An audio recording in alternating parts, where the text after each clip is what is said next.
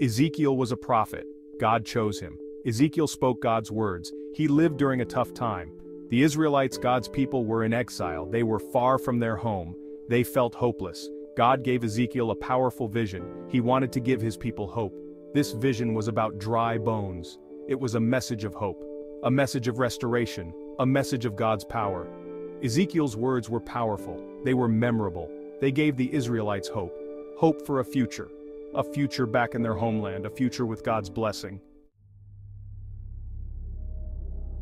Imagine a valley, not a lush green valley, but a desolate, barren wasteland. This valley was filled with dry bones, bones as far as the eye could see. It was a grim and eerie sight. The bones were scattered everywhere. Skulls with empty sockets stared up at the sky.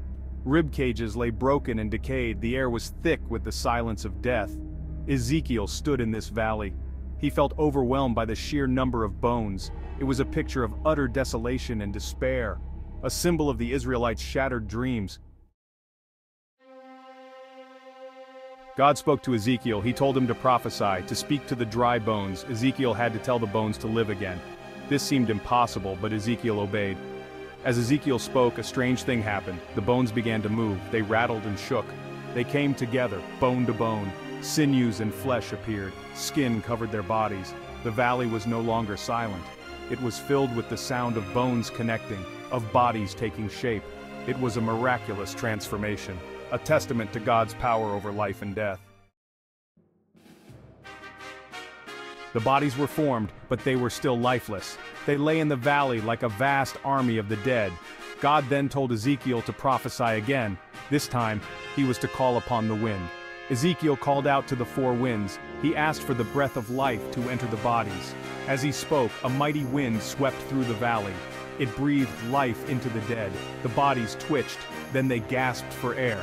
Their eyes opened. They stood up. A vast army stood where moments before there had been only death. God's power was undeniable. Section 5. Hope awakens, a promise of restoration. The valley was now teeming with life.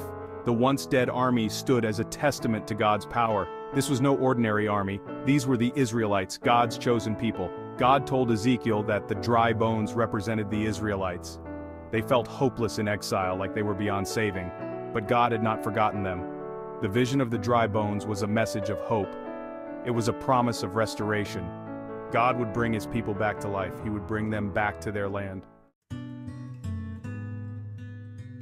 Section 6. Beyond the vision, a message for all time. The vision of the Valley of Dry Bones was powerful. It gave the Israelites hope, but it's also a message for us today. It reminds us that God can bring life to dead things.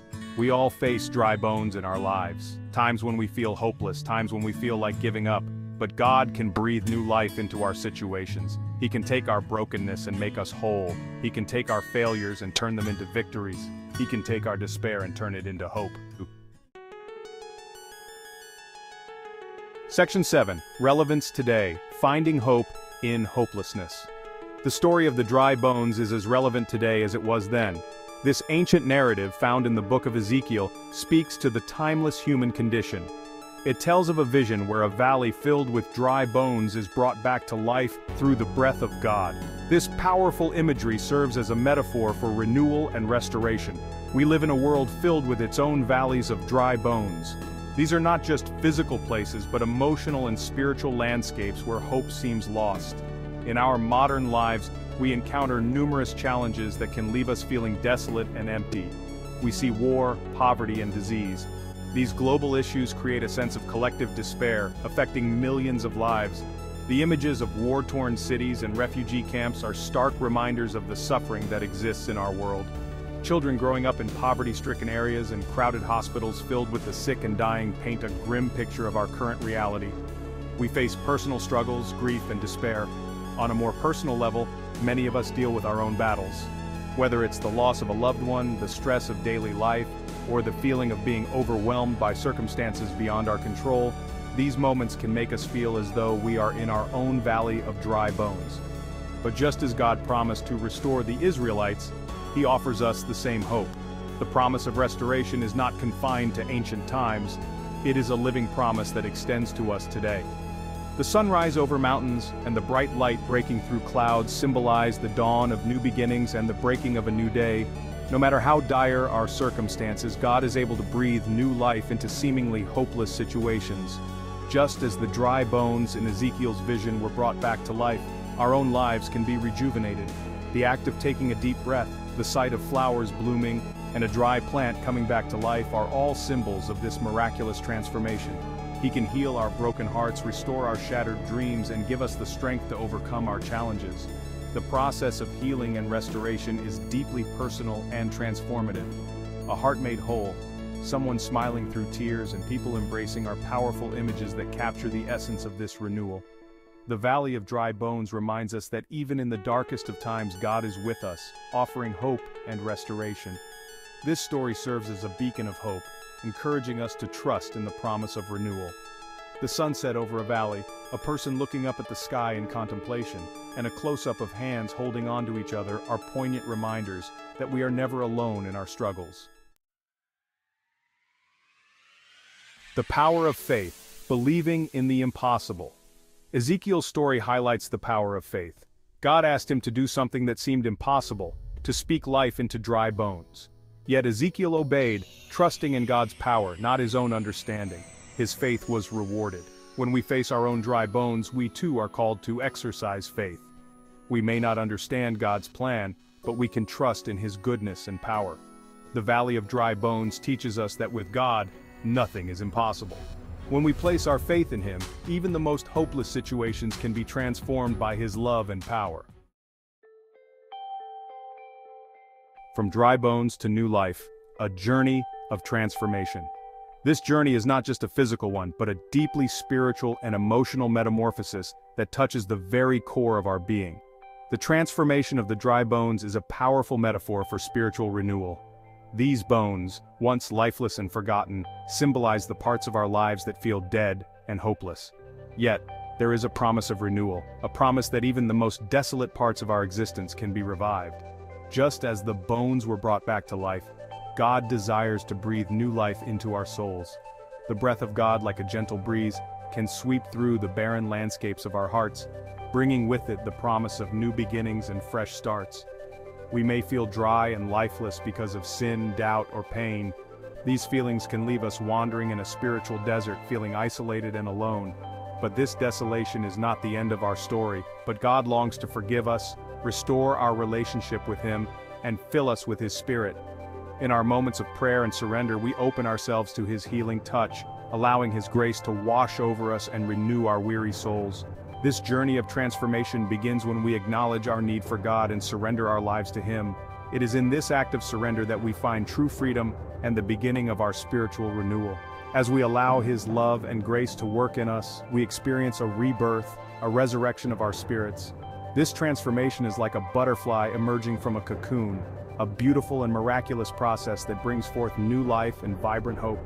Our once dry and barren lives become lush and full of promise, a testament to the power of God's transformative love. Ezekiel's legacy, a testament to God's power. Ezekiel's vision continues to inspire hope and faith centuries later. His story reminds us that God is a God of miracles. He is not limited by our understanding or by seemingly impossible circumstances. The Valley of Dry Bones is a testament to God's unwavering love for his people. He is always working to redeem and restore, even when we feel lost and alone.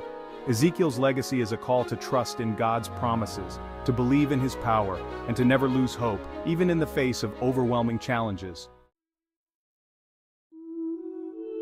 Conclusion: the enduring message of hope. The story of Ezekiel and the Valley of Dry Bones offers a message that echoes through time. There is always hope, even in the direst of circumstances. In the midst of desolation and despair, when everything seems lost and lifeless, the vision given to Ezekiel serves as a powerful reminder that hope is never truly gone. It is a beacon of light that can pierce through the darkest of times. God is a God of resurrection and renewal. He has the power to bring back to life what was once dead, to restore what was once broken. His ability to breathe new life into the dry bones of our lives is a testament to his boundless grace and mercy. When we face our own dry bones, when we feel hopeless and lost, remember Ezekiel's vision. It is in these moments of profound despair that we must hold on to the promise of renewal. Just as Ezekiel witnessed the transformation of the dry bones into a living army, we too can experience a revival in our own lives. Remember that God can breathe life into dead things. His breath, His Spirit, can bring about a miraculous change. The winds of His grace can sweep through the barren landscapes of our hearts, bringing forth new life and new hope. He can restore what is broken. No matter how shattered our lives may seem, no matter how irreparable the damage appears, God's power to heal and restore is limitless. He can take the fragments of our brokenness and piece them back together, creating something even more beautiful than before. He can make all things new. In the midst of our ruins, new life can spring forth. The desolate places of our lives can become gardens of hope and renewal. With God, nothing is beyond redemption.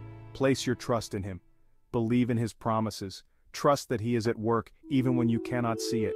His plans for you are good, and His love for you is unending. And never give up hope. For hope is the anchor of the soul, steadfast and sure. It is the light that guides us through the darkest nights and the stormiest seas. For even in the valley of dry bones, God is at work, bringing forth life and beauty from the ashes of despair. His power to transform and renew is always present, always available. So hold on to hope, for it is the enduring message that carries us through all of life's trials and tribulations.